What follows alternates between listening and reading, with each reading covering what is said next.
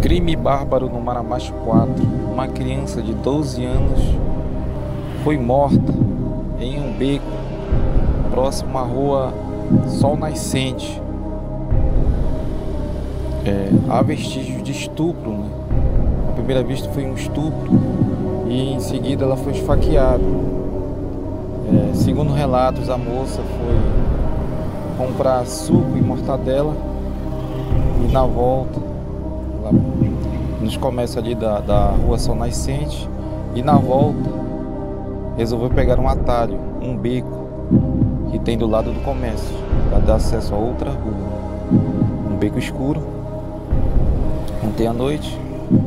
E infelizmente ela não voltou para casa porque um psicopata pegou ela e a matou. Infelizmente esse psicopata ainda não foi pego, ainda está no Marabaixo4, e fica aquele alerta que ele ainda está à solta, e qualquer informação é muito importante para a polícia. Quem tiver qualquer informação, ajude aí para pegar esse monstro. E foi um crime bárbaro. O vídeo está circulando na internet aí, na via WhatsApp. É um vídeo que não dá para assistir não.